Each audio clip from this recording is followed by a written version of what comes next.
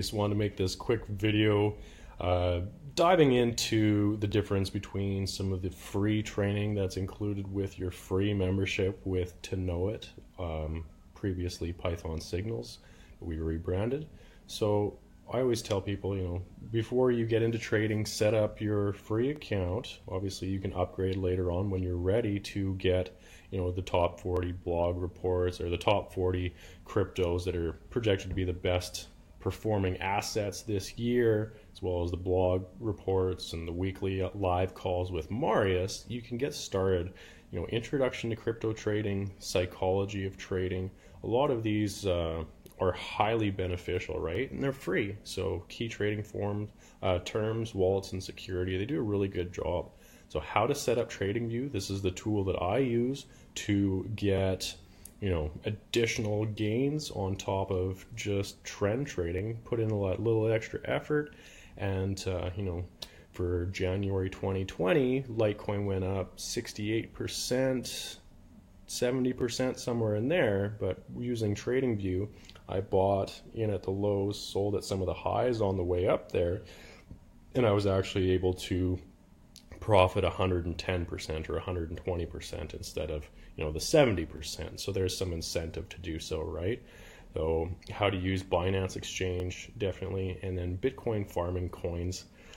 That's what I was just talking about. We call it farming. So that's as it goes up, peaks, sell, buy back on the low, up, peak, sell, buy back in on the low, right? So some of the overall trading strategy, some of the more advanced concepts do come at a cost or a charge.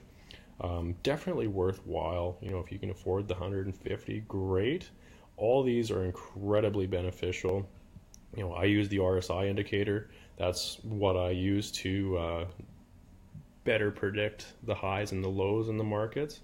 So not just trading strategy and what RSI is, but as well as the indicator itself. Moving averages is definitely something that I use as well.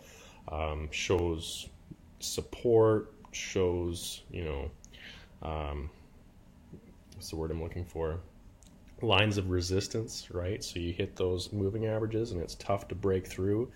Sometimes you're better to park and then buy back in, because it's going to make 2 or 3 attempts to break through those levels, right? So trading strategy, it's